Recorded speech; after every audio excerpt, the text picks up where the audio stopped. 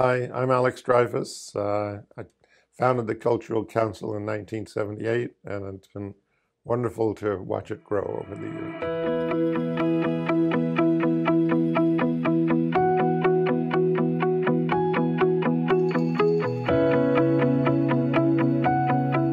You have to be instrumental in making local artists able to live here.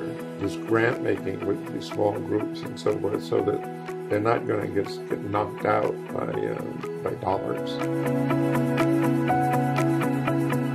And I think it builds on itself because we've done such a great job now that much of the attraction for people to come is because of the arts.